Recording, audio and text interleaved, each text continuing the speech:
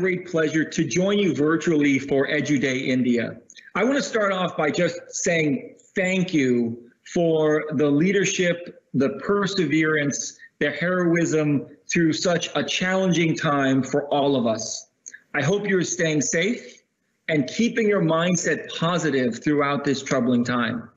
I've been working with schools around the world and across India for the last 10 months, and I have seen tremendous acts of leaders and educators putting new ideas and challenging the old way of thinking about education to really enable what we all matter most, and that's the work that we need to do to help students unleash their talents, to build the future economies, to create innovations, to hopefully prevent the next pandemic. We've seen educators really embrace technology in new ways. Technology is no longer on the side of learning. It's no longer to be checked out of a classroom cart to be used while students are in the classroom. Increasingly now, technology is the way in which we communicate, share ideas, and collaborate. It's become the vehicle for learning. But what matters most, and what we've learned throughout all this challenge, is the importance of educators bringing their ideas, their passions together, being human with their students to share moments of great understanding and empathy and learning throughout such a new environment.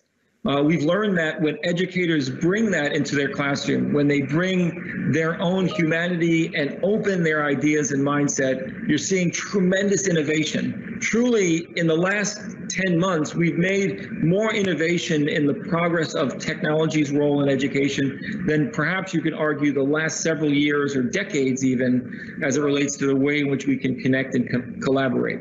Now, there's lots of challenges. Certainly, we're seeing increased realities of employers shifting digitally. The impact to grow economies to rebound post-COVID is going to be a critical reality. And we've got to focus on preparing students now to fuel that future economy going forward. We know schools will need to be resilient on addressing things like equity and access to ensure every student has access to a quality education, and the gap that may exist with technology is not a blocker for students to get access to learning. We've got to continually bring technology in the right place and the right purposeful way, and not become dominant in the way in which we connect and value our times together.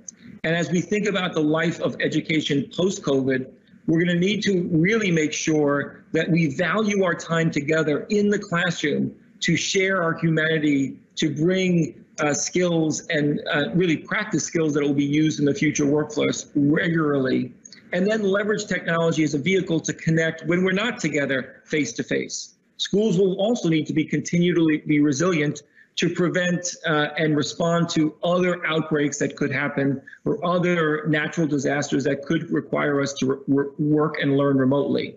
I think going forward, the idea of being in a classroom is not going to be the only way in which we learn, and institutions will need to optimize for that. At the heart of all this change is going to be amazing educators. And I have to say, India has been the home of some of the best Microsoft innovative educators on the planet.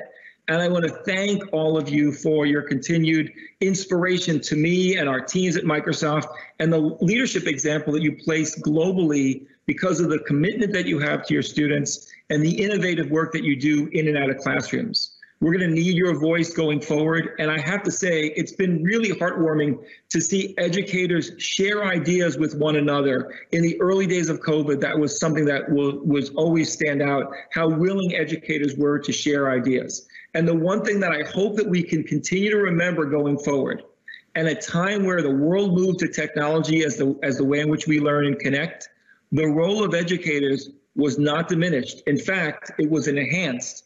The role that all of you play has never been more appreciated and visible to society, and I hope that's a lesson that we can continue to carry going forward.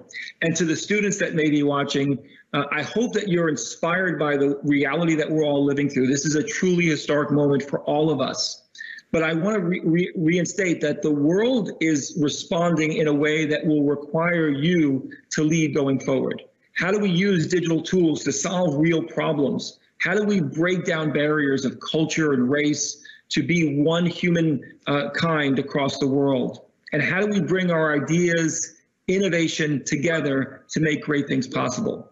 It all starts with mindset, And that's what we've learned with classrooms around the world, having that right mindset going forward. And I hope you enjoy the rest of EduDay India. Bring that positive mindset. Use this as a source of inspiration and collaboration to help push India forward, to continue to lead the way and leverage and unleash the amazing talents that you have with your students across the country. Thanks very much and enjoy the rest of the day.